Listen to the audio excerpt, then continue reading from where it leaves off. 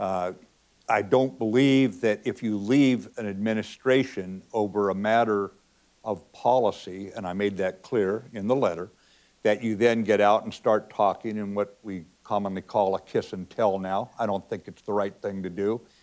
We've got a president and a secretary of state and a secretary of defense trying to protect this great big experiment that you and I call America, and I'm not going to make their job more difficult by a former secretary of defense speaking now for what I would call the cheap seats, not responsible for anything, up there talking about it.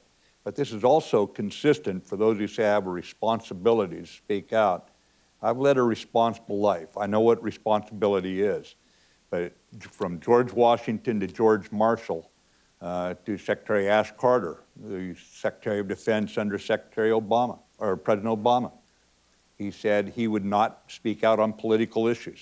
It's not the right place for the defense establishment to be dictating or somehow influencing, I think, the political associations, the political qualifications of people. That's for the American people. I've got a lot of trust in the American people. I don't lose sleep over the American people.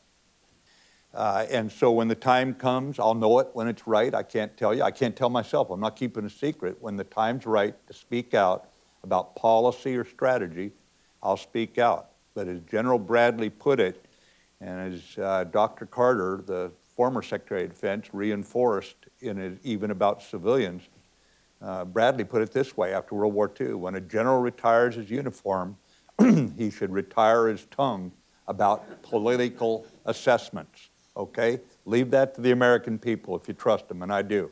I've got a love affair with the Constitution, and I believe in this country.